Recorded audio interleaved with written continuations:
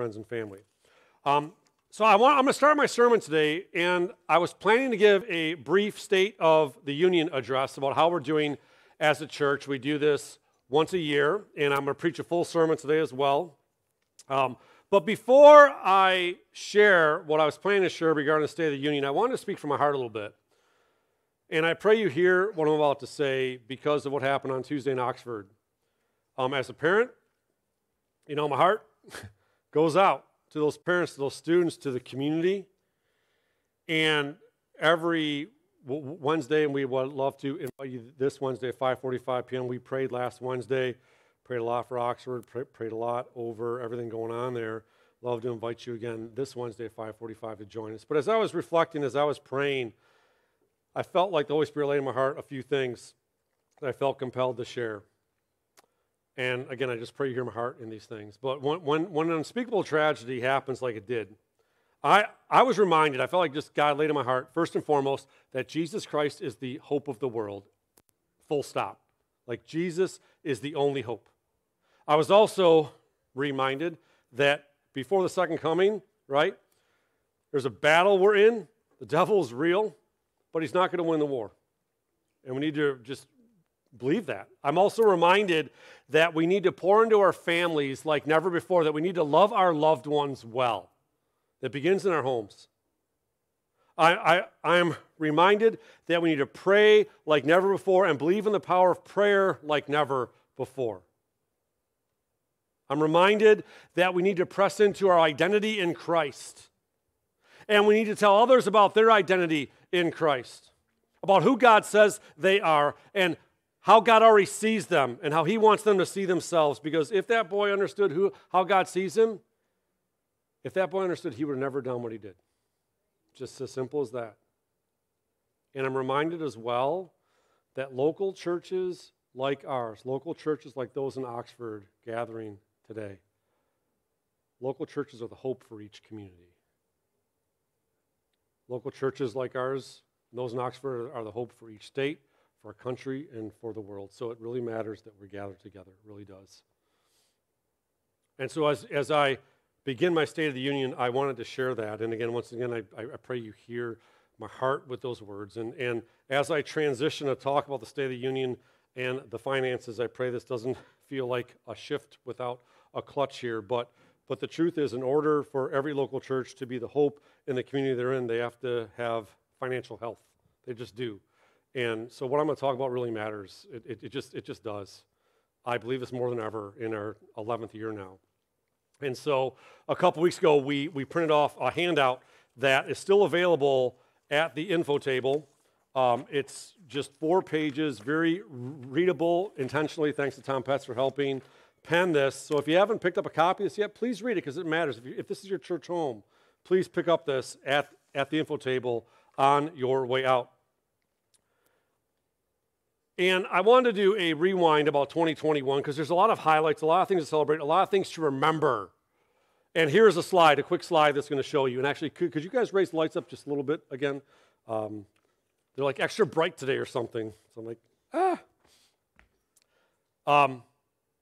If I had to sum up the year 2021 with just one phrase, and this is true, the phrase I feel like God laid in my heart a few months ago as I thought about this year and where we're headed in 2022, it's the phrase, hope is rising.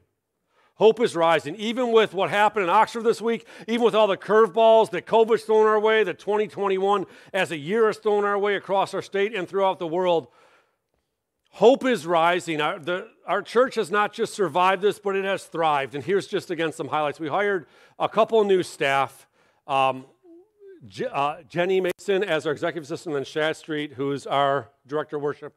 And we're excited because Shad's mom, Sharon, is here today. So could you give us a wave, Sharon? That's very cool that you're here. So thank you for coming. You have a great son. I told you that in the lobby, but I want to declare that publicly. So it's good to see you. And even though Shad's only been here for, a couple of months, you've already made a huge impact, and come on. In addition, we launched, again, School of Kingdom Ministry on Wednesday nights here in the sanctuary. And we have this amazing class, bigger than the one we offered 2 years ago. And it's all about equipping people in their faith, equipping people to live out their identity in Christ. This past August, and by the way, feel free, if you feel Holy Spirit nudge, to applaud any of these. I'm just planting a little seed there. We have coffee, so we need to wake up a little bit, church. Come on. So here, I'm just kind of priming the pump, lobbing a softball here. This past August, we had our annual baptism event at Stony Creek Metro Park, and we baptized 10 people. Thank you. Thank you, Amy, for leading the charge. Come on, seriously. 7 of them are part of our church family. 3 others are friends of the church. That's pretty awesome. When it came to community outreach this year, we had an Easter egg hunt. Thanks to Jess Gortat for leading it up on the 1 acre of grass that we co-own with the property right on the other side of us wall. It's pretty cool. And here's the thing. For like a day in April, kids were able to be kids and have fun. And that matters. It really does. We also had our Thankful Fest. I'll talk more about that a bit in Phase 2, in the Phase 2 portion of our building, which I'm pointing to. This is a temporary wall from front to back. I'll talk more about that in a bit. And something else about 2021. We have continued to lean into generosity in the midst of all the economic uncertainty, and we've continued to give away 10% of our budget, and we call that a tithe in our tithe. It's about helping those who need help. And we've done that in our church family people in this room, across our community, and even beyond. And this is incredible. Again, a church our size and scope with a budget our size. So far in 2021, we have given away just shy of $50,000, right? It's incredible. We have a compassion task force that oversees everything. We have helped pay bills for members in our church family who have hit hard times in our immediate and our extended church family. We have helped offset funeral expenses for a member of our church family who lost a loved one this year. That money's included partnering with the Friends of Foster Kids, helping local foster kids in the foster care system across the Tri-County area. FaithWorks, as an organization, helping fund repair projects for widows and others. We've been partnering more and more with an international church planting effort that you'll hear more about called Bamboo. And again, all that's made possible in $50,000 of outward focused, helping those who need help. It's because of what you give. You make that possible. And so I pray that just puts wind in your sails. So you need to know when you give, obviously it helps our church, it helps make our church exist, but it does so much more. And so again, those are some highlights of what we've done over the past year, and I'm thankful. But now I want to look over the horizon, and I want to invite you to truly dream with me, to pray with me, and to dream with God.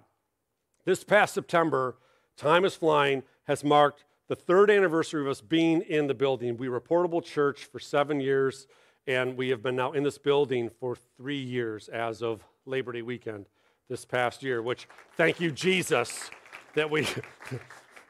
So what's cool, amazing God story I've shared before, when we bought this building 3 years ago, it's over 27,000 square feet. It's an old Farmer Jack, for those of you who are old school Shelby Township people.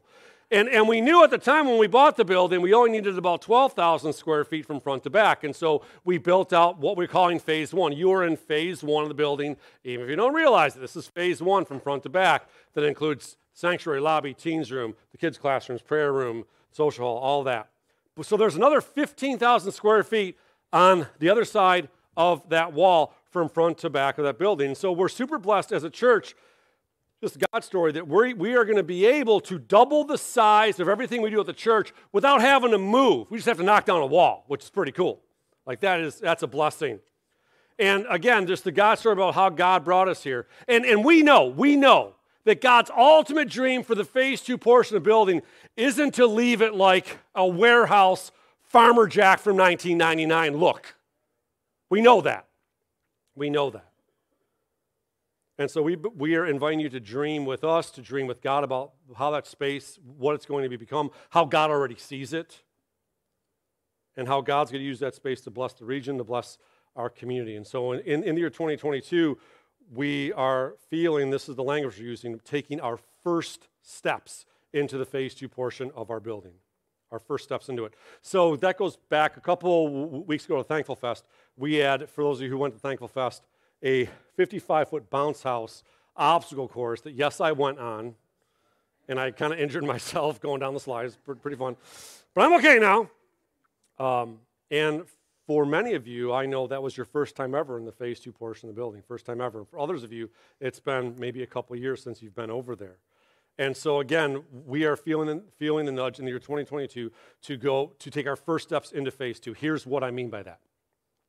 For the past 10 years, our advisory board, and this has just been amazing, our advisory board has said that the month of December is like a 13th month of the calendar year when it comes to generosity of people giving.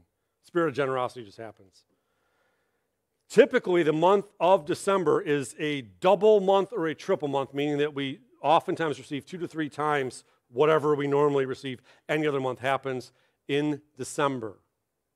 Now, that being said, we know, again, this is the time of year where your mailbox, your old school mailbox, your email inbox is flooded with requests from charities and organizations about giving a special one-time-a-year gift. And so we want to invite you, just as people of our church family, to pray into what that might mean for your giving to the mission. And so here's a slide. We're prayerfully asking everyone to consider giving a special one-time year-end gift above and beyond whatever your normal tithes and offerings are between now and December 31st to help us take our first steps into Phase 2. And so that's our prayer. And the question of, well, how will the money be used? We strive to be the best stewards possible of everything that's given. We have an executive team, an advisory board, a finance team, and especially when it comes to large purchases. And so we have a slide that's also on the back of your handout. There's much more detail on the back of the Vine. I would love to invite you to read that, maybe even pull it out right now as I'm talking. But here is a prayed into, prioritized list of the things, again, we intend to purchase. And I'm going to break this down very quickly, and then I have a full sermon to preach. Our first steps actually our first steps into Phase 2 actually begin here in the sanctuary, where the projector above me, that guy there that's projecting right now, it's actually from our portable church days. It is beyond end of life. It's over 10 years old. It served us really well, but we really need to get a new one, and we want to buy one with the lumen count and all that will be right-sized for the Phase 2 version of the sanctuary. So we need a new projector, so that's the first priority. And then in addition, there are these speakers here. God bless them, and I mean this in Jesus' name. These are our portable church speakers. They got a lot of wear and tear, a lot of miles on them. We bought some good ones, but they're beyond end of life. And so we need to replace them and put them in a new configuration that will like balance out the sound in the sanctuary from front to back and side to side. Many times probably why there's no one sitting in like row 2. You can get blasted in row 2. I bless you guys in row 2. Amberly, right? Katie, right? Right? And then it's not that loud at all in the back, just so a new sound system, because it's our portable stuff. So thank you for giving. And also, it would bless me if people like sat, by the way, in the first 3 rows too. Like this is like the angel's corner or something. I don't know. But please feel free. Thank you, Beth, for sitting there. You are representing the church. By the way, also, and this is just kind of fun, I'm going to turn around. I'm not sure if you can just, but part of this, my headset, you see this? That's actually duct tape. You see duct tape? It's actually black duct tape. This thing, like it just kind of fallen off, and you see me playing with it all the time. So that's all part of it too. But also, so again, first steps into Phase 2 is taking care of some stuff that we really need to for Phase 1. And that's fun stuff. Then when it comes to actually taking steps into Phase 2 itself, heating and cooling is step 1. Before we do anything in Phase 2, we know we need a furnace, a new furnace, because the current one is over 40 years old. I call it the dinosaur. I pray for the dinosaur a lot. It's in the back of the building. If you've ever been back there and hear it turn on, it wakes you up. It screams with passion every single time it turns on, and it's super inefficient and loud, and it gets Phase 2 up to 50 balmy degrees, 50 degrees. And so we know before we use Phase 2, beyond bounce house every once in a while, we need a new furnace, HVAC system. And on the back of the year-end giving, you can see there's asterisks for the priorities 3, 4, 5, and 6. We're actively getting quotes. Brad Stull actually this week had an HVAC company out here to get a quote. Thank you, Mike Bridges, again for the connections you're helping just make. And we're starting to form a team here to get quotes and to figure out how to get HVAC into Phase 2. And so again, that's part of giving to year-end giving. And I have some really exciting news to share, which is this is just so God. So an anonymous donor who's part of our church family heard about our dreams, heard about our plans for phase 2 and how much we want to use phase 2 to truly bless the community, to bless, we have like regional plans. We want to bless the region in real, tangible ways. And we love to partner with other organizations, other ministries. This is God's building, not our building. So other groups that want to advance the kingdom of God, we'd love to share space with them too. And from like day one, even prior to us buying the building, we have said over and over again that we want people, like I would love every single person to come to the mission, to come here. But even if people don't in our local community, my passion is that people who might not ever walk through our doors ever would be incredibly thankful that we are here at the corner of 24 and Shelby because of all the good we do for the community. That's just a hope and a passion for me. All right? And that's from before day one. And so what's cool, what's amazing, what's so God is this anonymous donor heard about that and say, like, we want to fast forward that timeline. We want to make that happen. And so they're offering a $50,000 matching gift challenge, right? And what that means is that if you give to year-end giving, it doubles. Like what you give is doubled. Double the impact, which is pretty cool. And so the way to do it, and what's really cool is they have a passion about the HVAC system, which is not the funnest thing to do, but what's needed. So we get to fund the fun stuff, which is pretty cool. And so again, a way to give is simply to write year-end giving on your check or through CCB, online giving. There's an option to give a year-end, and it automatically it's matched. And so again, that's our State of the Union. Please pray about that. Please take this, maybe put it in your Bible, and truly pray over as God leads you. And so that's my State of the Union. And now I want to preach. There's a phrase out in the world, December to remember, and this is truly going to be a December to remember for me personally because tomorrow, I'm going to be on an airplane flying to Brazil, which is pretty cool. 8 days going on a mission trip, from December 6th to December the 14th. So please ask for prayers. Pray for on-time flights. Pray against any cancellations. Pray. There's 3 different planes to get down there, 3 different planes to come back. So please pray for that. Please pray that all the PCR tests, I had one yesterday, pray that everything comes back negative, no false positives, all that on both sides of the trip. Please pray honestly for Kelly, for the girls while I'm gone, just as the Holy Spirit leads you. And I asked for prayers just how God led Kelly to really say you need to do this, just God's in this. It would be a life-changing trip for me personally, for my family, for our church family, that it would be a game changer of just how I live my life and how I pastor here at the mission. And so I just speak that prophetically. And I'm really excited because Tony DiRenzo is going to be preaching. Where's Tony at? He's there. So Tony's preaching. He has an amazing teaching gift. If you've never heard Tony preach, thank you for using your gift, Tony. So please pray. Tomorrow I'll be flying out. And so today, it's the second Sunday of Advent, and I just pray, Holy Spirit, fill me up. This season of Advent is a special season on our church calendar, the 4 Sundays leading up to Christmas, to really prepare our hearts and minds for the birth of Jesus. And the series we're in is called All I Want for Christmas. I want you to think about what you want for Christmas this year, what you hope is on your Christmas list, what you hope is under the tree on Christmas morning. And most likely, what comes to mind are things you can get at a store. And by the way, it's great to get things for Christmas, to get stuff. But I want to reframe what Christmas could be according to the 4 themes of the season of Advent. The 4 themes of Advent are hope, peace, joy, and love.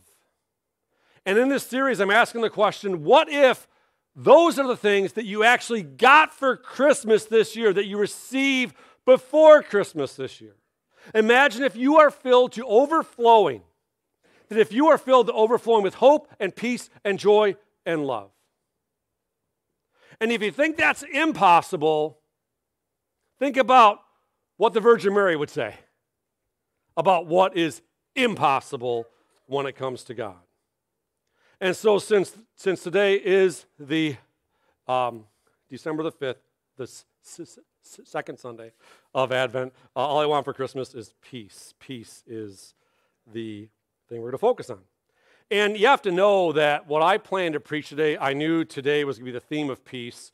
The sermon that I planned to preach a week ago today just began to ring incredibly hollow to my ears personally because of what happened in Oxford, what happened. And so I put that one on the shelf and I prayed, asking the Holy Spirit to lead me, and I really felt He led me.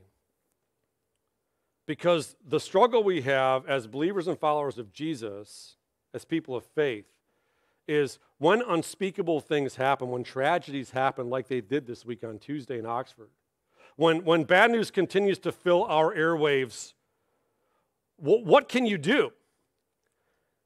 The world, the devil wants you to be filled with fear and worry and just stop there and think there's nothing, just throw up our hands and don't think there's anything we can do. But God invites us to take a different approach, and that's the approach I'm going to preach on today. And so as you hear today's sermon, I pray you hear it through that lens. 700 years before the birth of Christ, these words were recorded in the book of Isaiah, in Isaiah 9. It's a prophecy. For unto us a child is born, unto us a son is given, and the government will be upon his shoulders. And his name will be called Wonderful, Counselor, Mighty God, Everlasting Father, Prince of Peace. Of the increase of his government and peace, there will be no end. So 700 years after that prophecy was given by Isaiah on the night Christ was born, here's what it says in the Gospel of Luke in Luke 2. Suddenly there was with the angel a multitude of the heavenly host praising God and saying, Glory to God in the highest, and on earth peace. And on earth peace, goodwill toward men. So in the prophecy about Jesus' birth, he's called the Prince of Peace, and angels declare peace on earth the night of his birth. And so with those scriptures in mind, this is a very tough question. Why does the opposite of peace define how we feel every December as we look forward to the birth of the Prince of Peace? And that is a tough question. Jesus is called the Prince of Peace. Angels declare peace on earth at his birth. And so the Advent season leading up to Christmas should be filled with peace, but it's often filled with the opposite. So what can we do to change that? Last Sunday I shared this scripture, which is becoming an anchor scripture of our series. Romans chapter 15, verse 13. Now may the God of hope fill you with all joy and peace as you believe, so that you may overflow with hope by the power of the Holy Spirit. God is called the God of hope in this passage, and the Apostle Paul is praying that we may not just have a spoonful of hope, but we may overflow with hope. And I shared last week how this is a supernatural thing. It's not a natural thing. It's not something that you can manufacture or drum up on your own, because Paul says it's by the power of the Holy Spirit. And so as I prayed about how my sermon last Sunday would tie into today's sermon, I realized something. God connected the dots for me in a pretty cool way, where I began to ask the question, why would the Apostle Paul want you to overflow with those things? Why would he want to fill you up with joy and peace? And I realized the answer is this: because he wants you to give it away. He wants you to be filled with joy and peace so you can pour it out to others. Here's a key thought. God wants to fill you with joy and peace so that you pour it out to others. See, God wants to bless you with joy and peace because he's a good father, and good fathers give good gifts to their kids. So God wants to bless you, but he doesn't want you just to hoard those blessings like we hoarded toilet paper last year. He doesn't want you to hoard it. He blesses you so that you would bless others.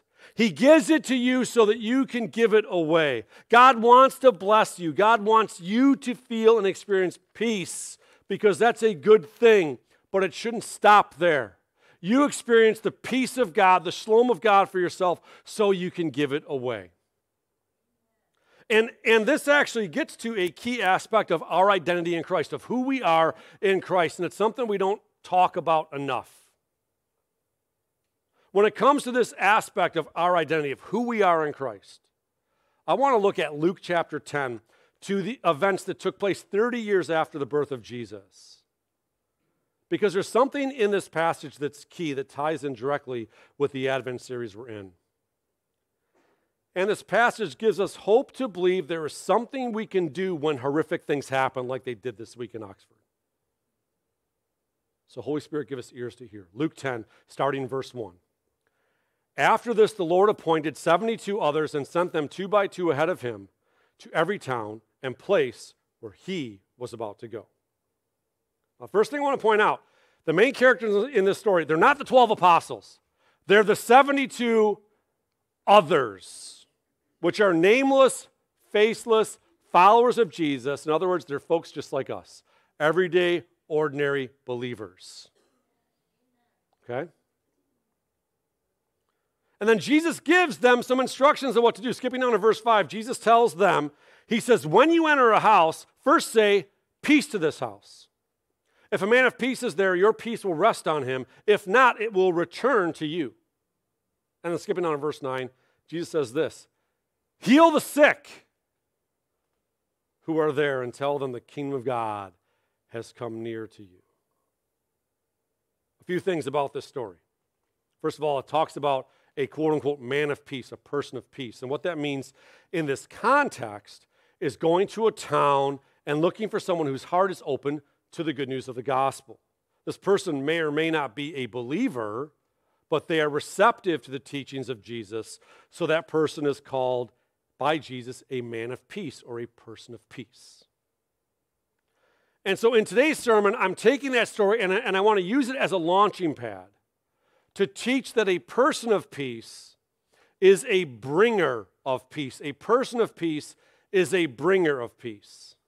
And in this passage, peace, it's not just a nice word. It's not just a kind word. It's something actually tangible. In this story, peace is something that we can give away. Peace is something that can rest on a person. Peace is something that can rest on a location. Here's a key thought. The peace we carry is so powerful that we can speak it over our surroundings, over others, and over ourselves. And this is a huge thought, so I'm going to take the remainder of my sermon to break it down. And please know that if that key thought stretches your theology, allow your theology to be stretched, because I'm going to prove it to you in God's Word.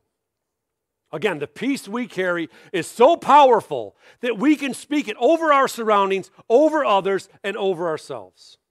So I want to share 3 ways to be a person of peace during this season of Advent. Here's the first way. To be a person of peace over your surroundings. Be a person of peace over your surroundings. What I mean by that is this, something you may not realize you have the authority to do. You can actually do something called shift the atmosphere around you. It's a key phrase, shift the atmosphere. You can be a person of peace over your surroundings by shifting the atmosphere. And to explain what I mean by that, to connect the dots, I'm going to jump out of Scripture for a moment and jump into the world. Remember the first time, again, I'm 48 years old, so I'm a child of the 80s, the first time you saw the movie Jaws, or one of its not-so-good sequels. Or maybe you didn't see Jaws. Think of some other scary movie that you saw at some point, and I'm not an advocate of scary movies. I don't watch them anymore. They don't do something good to my spirit. I just don't watch them. But for some crazy reason, Grandpa and Grandma Cop took me as like a 4-year-old to see Jaws at the theater. Why? Don't know. God bless my mom and dad. Some bad discernment there, but okay. I'm going to use Jaws as an example. Even if you never saw the movie, y'all know the theme music. Those 2 notes. So I want you to just imagine yourself seated in the comfort of a movie theater. You have your popcorn, you have your Coke, you're seated in your high back chair. And you know you're staring at a screen watching a movie. You know that. And then you start to hear the music. Da-dun, right? Da-dun, right? And you begin to feel afraid. And then the moment Jaws comes on screen, like popcorn flies everywhere in the theater, right? You jump out of your seat. Now think about what's going on in the theater. Think about what's happening in that theater. Here is what is happening. Hollywood has created an atmosphere of fear, and you have embraced it. Hollywood took a neutral atmosphere of a movie theater, and they put images on the screen that filled the room with fear. And that fear doesn't leave us when we leave the theater. We don't leave it at the theater. We take it with us. I remember, again, back when I was a kid, when I saw Jaws with my mom and dad on the big screen. The next summer, I'm taking swim lessons at Fraser High School. And I just straight up, I did not want to go in the deep end because I was convinced that Jaws was like in a cage in the deep end waiting to be released to eat just me. I seriously, I was filled with fear about going in the deep end of the pool. I had genuine fear because of Jaws. Here's a key thought. The Bible teaches that we can do the same thing that Jaws did to us, except instead of releasing fear into the atmosphere, we can release peace and blessing. You actually can do this. We can act on our surroundings. And if you're like, man, that sounds kind of crazy, Dan, Luke 10:5, Jesus said, when you enter a house, again, when you 72 nameless, faceless disciples, when you enter a house, first say, peace to this house. And when you read the passage, peace is not just a nice word to say. Peace is something that they carried. Peace is something that you carry. It's something tangible. And you can speak it over places, and you can change the spiritual temperature of those places. And so as you go to your coffee shop this week or the grocery store, or you go to school or someone's house or your Christmas party, as you walk in, whenever you enter, say this phrase, peace to this place. Or say something else along those lines. There's nothing special about that phrase. But it's important not just to think it, but to speak it out loud because there's power in words, and you don't need to scream it, by the way. If you have true authority, you don't need to yell. There's power, though, when we speak. And when you say that, when you say peace to this place or something along those lines, it won't just affect you. It will affect your surroundings. It will shift the atmosphere, and everyone will be impacted by it. And you might not ever know the impact your words have. You might not ever know, but you believe by faith that they did. You believe by faith your words had an impact because of what Jesus taught. You believe by faith that the peace you carry is so powerful, you can speak it over your surroundings. So an action step this week is to be a person of peace over your surroundings. Wherever you go, speak peace over it, just like the 72 did in Luke chapter 10. Try it. Try it this Advent season and see what happens. That's first way to be a person of peace. Second way is to be a person of peace over others. The peace we carry is so powerful, we can speak it over others. We can give it to others. Here's why I can say that. Because of what Jesus said in John chapter 14, verse 12, one of my favorite scriptures, where Jesus says, I tell you the truth. Anyone who believes in me will do the same works I have done by the power of the Holy Spirit. Right? And what was something that Jesus did? Here's what Jesus did in John chapter 14, verse 27. Jesus said, peace I leave you. My peace, the peace of God, the shalom of God, I give you. So if Jesus said we would do the same works he did, and if one of the things he did was give peace to people, that means we can too. And again, that's exactly what the 72 did in Luke 10. Jesus told them, when you enter a house, first say, peace to this house. Pay attention to the language.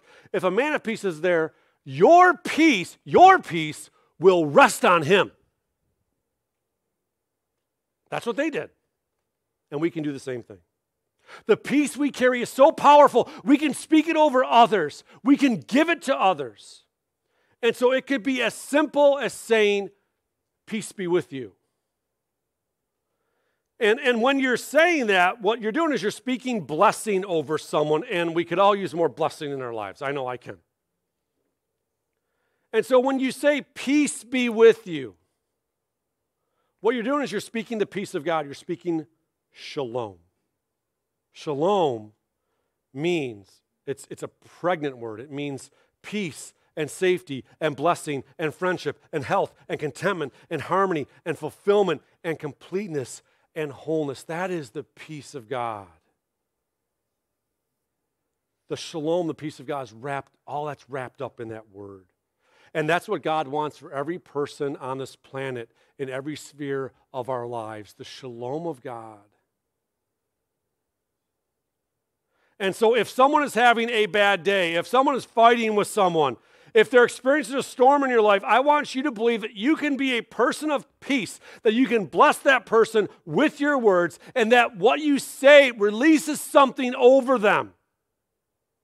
And it will actually impact then what they say or think or do after you say it.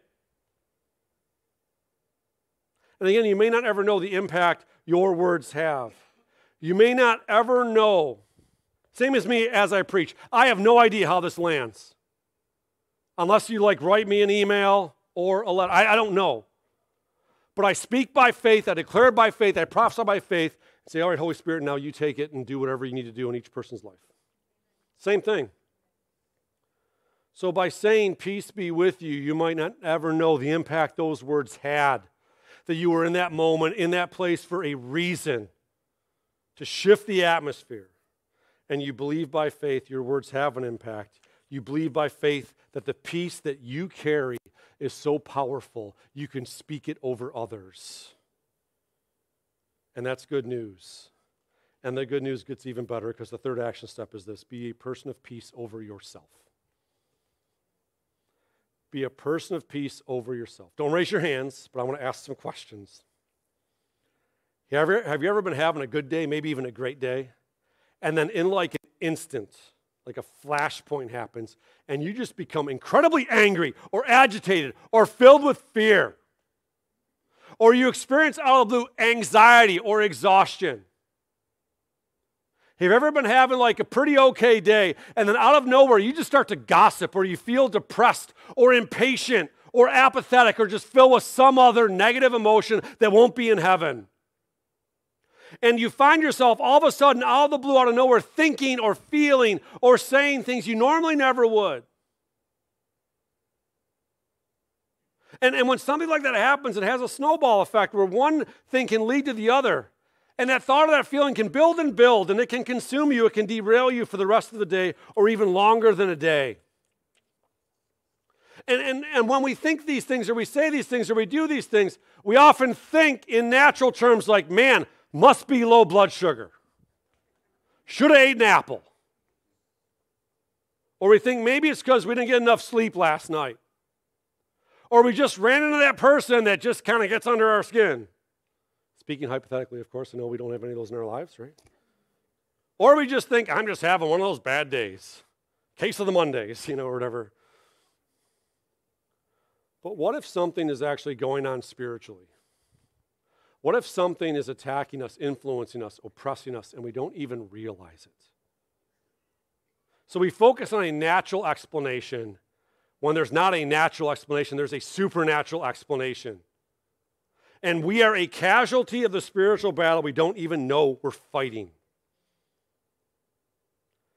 And so a key way to fight is when those bad things start to happen. You can be a person of peace over yourself. Here's how to do it. Here's what Paul wrote to the church of Corinth. For though we live in the world, we do not wage war as the world does. The weapons we fight with are not the weapons of the world. On the contrary, they have divine power to demolish strongholds. We demolish arguments and every pretension that sets itself up against the knowledge of God. Here's the key. And we take captive every thought to make it obedient to Christ. And so when life starts to go sideways for you, you can be a person of peace over yourself and not just let it happen. We can take those thoughts captive. We can catch ourselves when we start to lose our peace.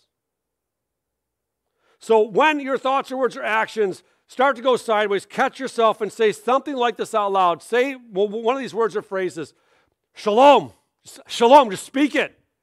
God help me. Great prayer. Help, Lord. Great prayer. Or simply the name Jesus. There's power in the name of Jesus. And so let me encourage you to speak peace over yourself and have faith to believe that the peace you carry is so powerful you can do that.